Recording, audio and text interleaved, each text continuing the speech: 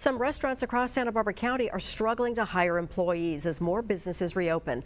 News Channel 3's Patricia Martellotti found out what one popular restaurant is going through right now. It's a great place to come get some good food. I'm having to have some pizza. As COVID-19 cases continue to decline, managers at Figueroa Mountain Brewery in Santa Maria say more customers are coming into the restaurant, but they're barely keeping up with the demand.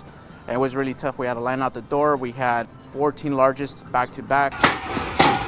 As workers rush to set up patio furniture before lunch hour kicks in, managers say unless they're able to hire more workers, they could be heading into crisis mode. We're going to have a breakdown. Each one of us, there's some managers that are putting 10, 11, 12 hours a day.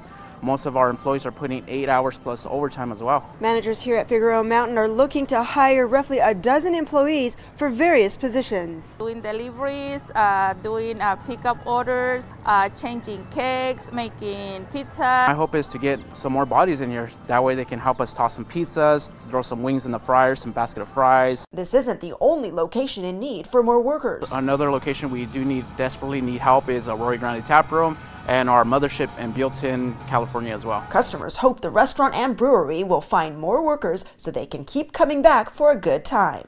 Oh, yeah, absolutely. I'll come back as long as I got workers to service, I guess, you know.